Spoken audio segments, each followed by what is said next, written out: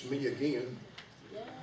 And I know that everything is being filmed tonight or videoed, and probably would have better results if you would concentrate maybe on the screen than on me, because I am going to be moving around as we move through some of this material tonight. Now, we know each other, and I hope that I can speak for you and myself when I say that we should be comfortable together.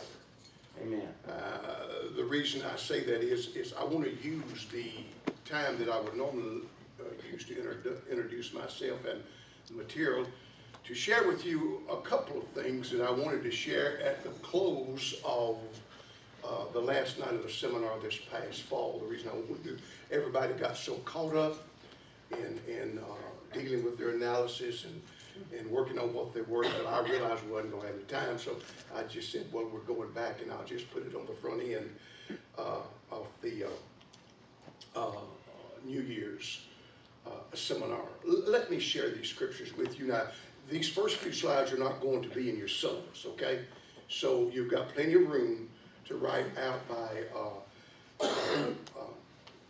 on your paper. So if I say anything that you feel you need or want to write down, you can do that. This is from the King James Version, and Paul is writing to the New Testament church, and he's saying, "Now therefore ye are no more strangers and foreigners, but fellow citizens with the saints and of the household of God, and are built upon the foundation of the apostles and prophets, Jesus Christ himself being the chief cornerstone, in whom all the building is fitly framed." Now I've got that italicized and quotation marks around, because those are the two words that stick out to me in this verse of Scripture. "In whom all the building is fitly framed together, groweth unto an holy temple unto the Lord." I was trying to think of a way to introduce this, and the best way I can think of doing it is just maybe by way of illustration. Now, I don't know if you can see this, how far back you can see this real good. I have no idea how old the picture or the frame is. This picture hangs in our office, and there are a lot of times when people come in and their eyes fall on this, it's almost as if they are magnetized, and they want to talk about it, want to know where I got it. My wife, back in the late, I asked her today, somewhere back in the late 60s, I think, she used to be a junker or an antiquer, whichever way would be the best way to say it. And she found this. She found this at an antique shop somewhere, and she brought it home, and she handed it to me. And I looked at it, and I started crying. And I looked at it for a long, long time, and I said, "I don't know if you brought this to me or not, but I said, now that I have it, you won't ever get it back." And I have loved this picture ever since she gave it to her. Obviously, and this is a point of my illustration, obviously we know that the picture makes the frame. However, on the other hand, the frame, which I don't know how old it is either, it complements the picture. Okay? Now, why am I saying this? Are we willing to refurbish and to renovate this freshly frame so that we can become the kingdom complement that God wants to produce or to develop in us? Let's face it, Jesus Christ makes the spiritual man what it is. This body is nothing but an earthly frame that surrounds the work of grace that he has done within us. And so I, as an individual, come on in, we just started. So I, as an individual, can dedicate my giftedness back to God to be used in his work and for his kingdom. And then we, as composite parts, composite simply means different areas of giftedness, so that we as composite parts can come together as a single unit and move the kingdom forward in a unified effort. So, functionally, what does this fitly framed body look like? Okay? Let's say the church needs a prayer team, okay?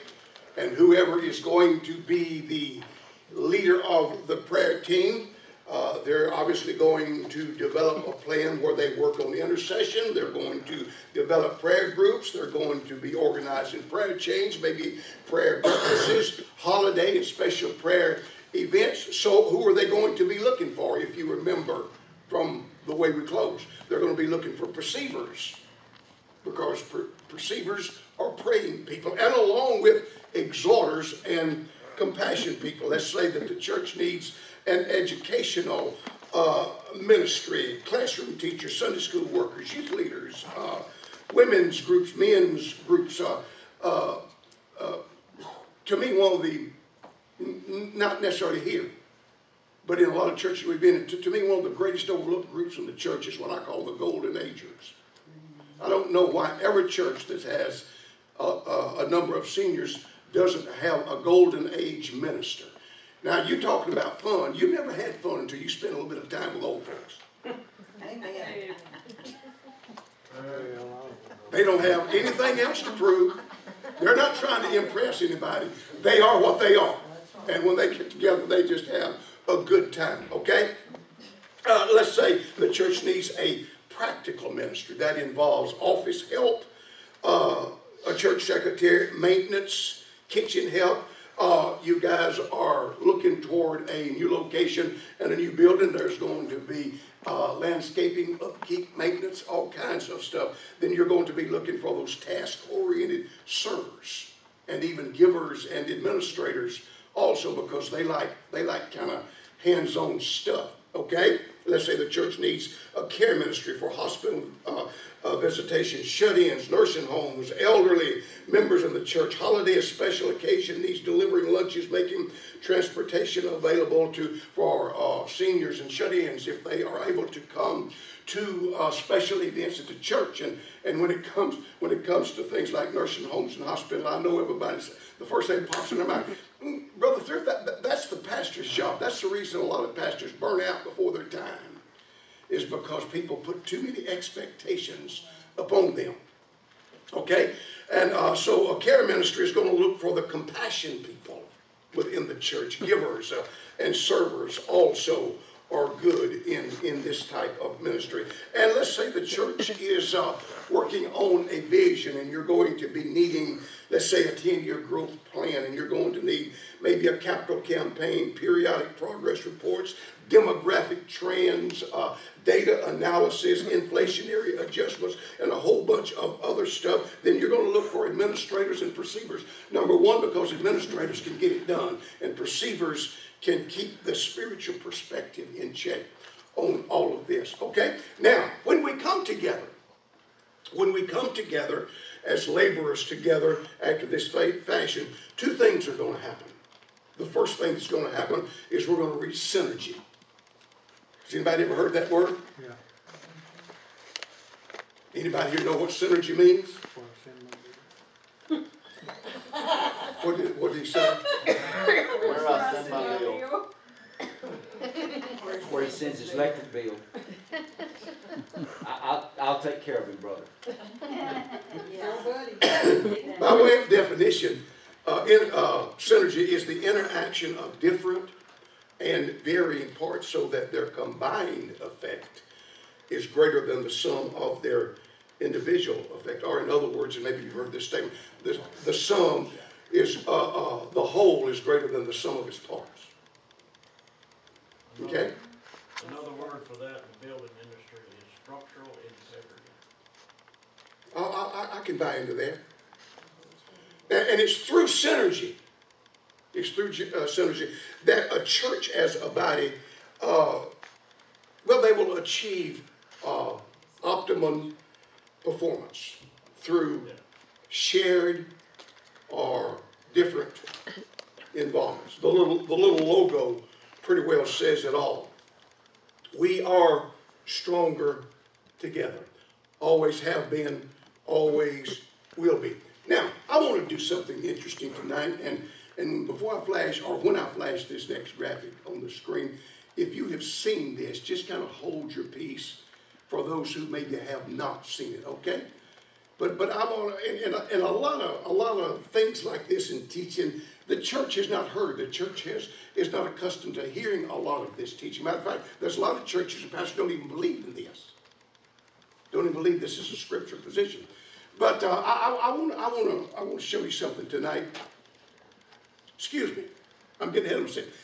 First thing we achieve is synergy. The second thing that we do is we create harmony. The word harmony meaning balance, agreement, unity. How about the word accord? They were all with one accord in one place. Singleness of effort, participation, and purpose. And the reason these scriptures are on here, if you want to jot them down, these are scriptures throughout the Bible that deal with harmony or balance, if you please.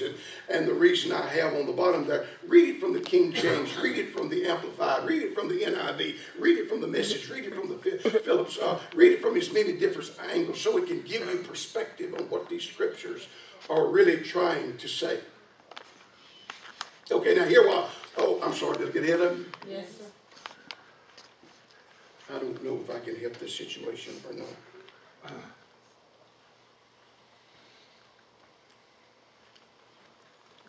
Did I make it worse? That would probably be better if you moved back a little bit. Is that good enough? Good. Get out of the spray zone now. Keep going.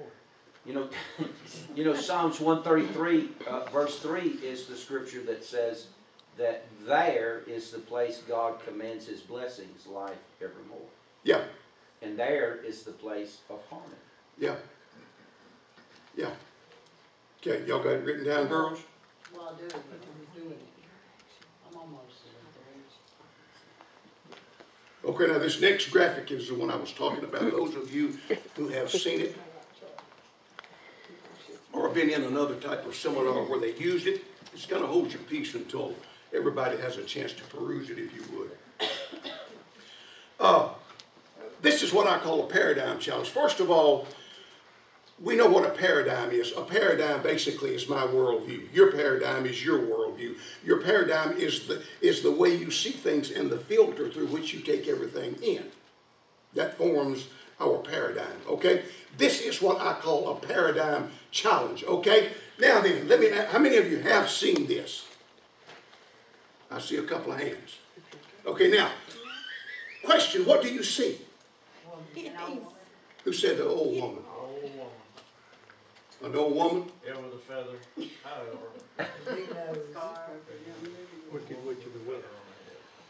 Charlie said it was me. Brother Charlie said it was a picture of my wife, brother. Brother Fred, I'm just playing the devil's advocate. There's a reason he says that, Brother Pete. Okay, how many of you see the old woman? I don't see an old woman. Okay. Can I show them what they're Hold looking it. at? No. I wish I had a... Where do you see her eyes? And why does she have to be old? She's got on feathers or something. Her chin's all wrinkled. Okay, now, we're on to something here. How many of you see an old bag woman? There's several hands. How many of you see a young, classy lady? How many What? I do too. Okay, now let me see. Because of the sake of time, let me see it. If I can point this out just a little bit. Notice right here, Look for the good, don't look for the bad. evidently she left her teeth Amen. by the bed table, okay? And she's got a big wrap around her head. That's her what? What shawl? That's a shawl. There you go. Can you see my laser? Yep. See the shawl right here? Okay, and right here would be her left eye. Right here would be her right eye. Right here would be the contour of her nose, and right here would be her mouth. Looks like it's without teeth. What you're looking at, Okay, I see it now. still looking at old woman. Go That's ahead. not what you think, right? No. okay, now then, how many of you saw the young classy lady? Who can't see that? Who cannot see that? Okay, let me see. Okay, listen to me now. Think profile. Think profile. Okay? And what you're going to find here is, this is going to be the ear. This is the back of her head coming down right here. Her neckline. This becomes the young classy lady's ear. And this becomes her left eye. This is a choker chain of some kind. And her chin line. And this is her chin line right here. Think profile and forget about this. Forget about the shawl that's out here and think profile. She's looking away from you.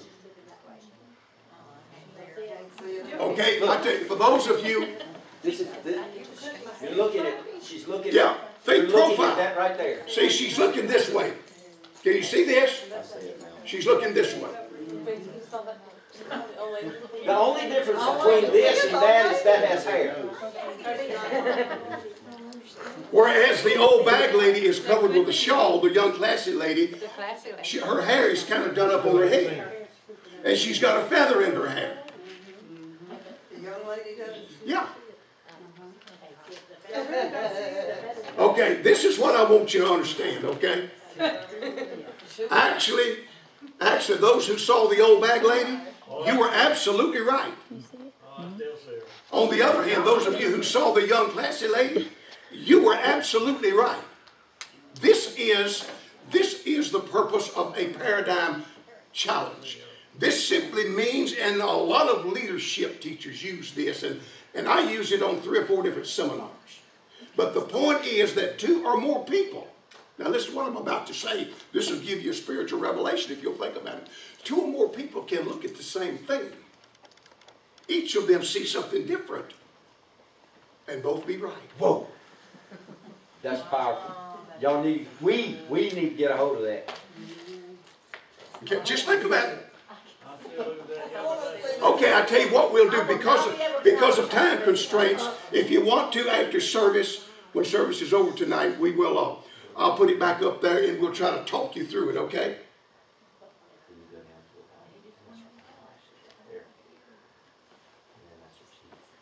It's okay. Me and her hitting right over there. That's all we see. Now, here's the thing, brother. Here's the thing.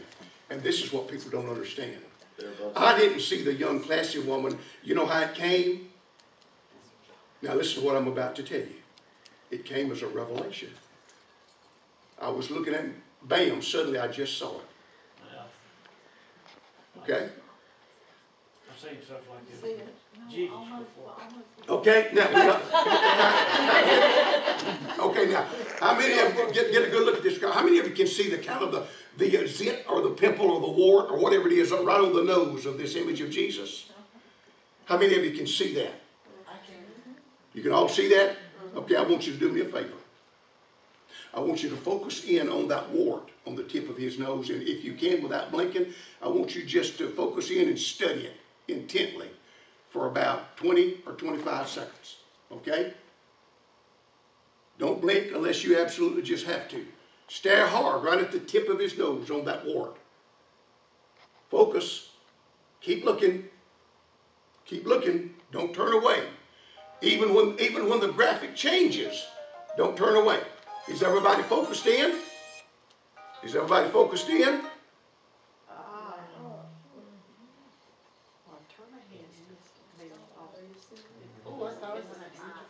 How many of you saw it? I did, yeah.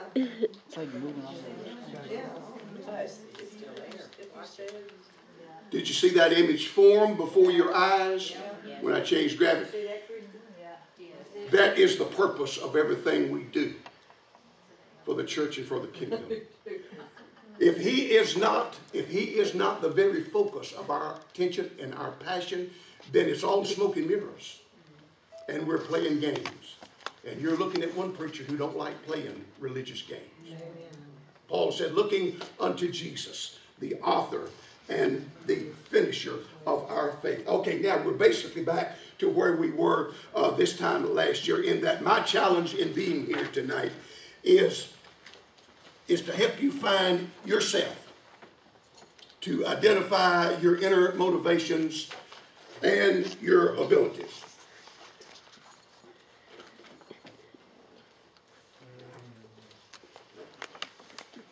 That's my challenge. Now, your challenge is this, a decision. Having identified your areas of giftedness, whether they are latent or active, will you invest those abilities in the kingdom, or will you retain them for your own purpose and self-interest? I can't answer that. You have to answer that.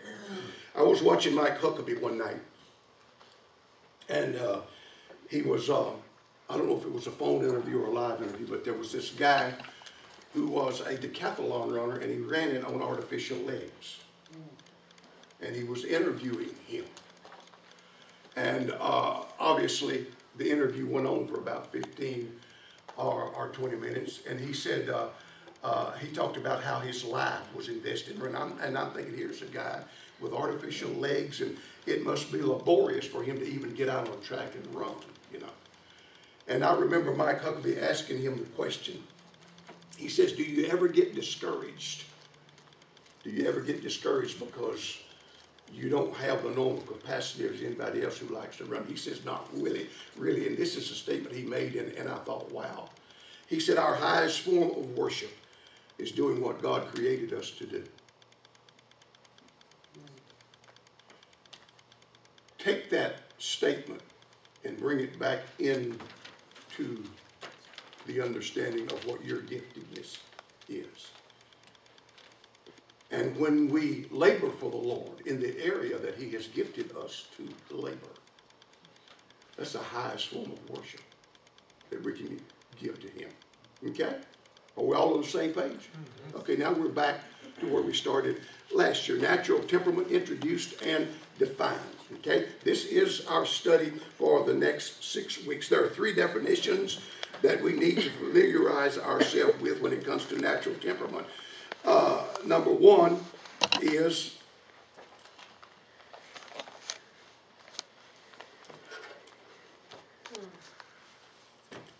all is not lost. I'll tell you what, if you were supposed to guess at it, we would all be guessing. How's that sound? I figured Charlie would pipe up. Well, I'm surprised he hadn't already, just to be honest with you. I ain't a big deal. But listen, as long as he's not saying anything, leave him alone.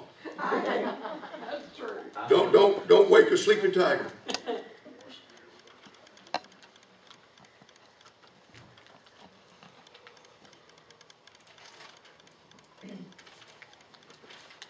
To there.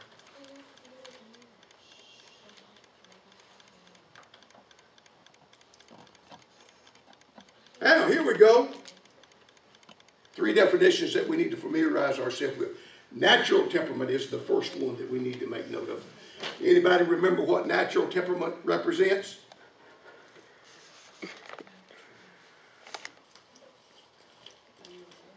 Now, come on, I had more confidence in you guys than that. Natural inclination. This is why we need you back The way you were born. That's good. That's good. Natural temperament is that combination of inborn attributes that are subconsciously affects an individual's behavior. We all have traits, we all have quirks, we all have dispositions, we all have peculiarities, we all have idiosyncrasies is a good word. We all have idiosyncrasies which we would explain if we could. The problem is that we can't. And a basic understanding of natural temperament, it helps us in understanding, number 1, why we do the things we do, and why we don't do things that we don't do. Now, I asked you this question last time. I'm going to ask you a little bit different. The way I asked it last time, I said, now don't look to your right or to the left, but do you notice that there are some folks sitting here around you tonight that are kind of abnormal? let me ask you in a different way this time. How many of you have ever just thought to yourself, if you didn't say it out loud, you at least thought to yourself, you know what?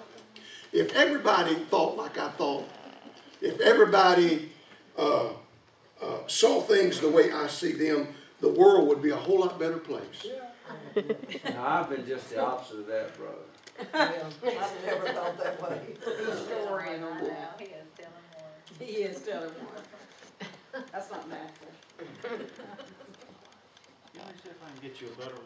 I bet it was. That. It keeps You are sliding fighting down. that baby. Okay, I'm fighting it, I am. Well, Sister Diane, you're the only one I ever met that's perfect, I guess, yeah. Because I know, huh? I've never thought that the world would be a What? better place. No, for 'cause me.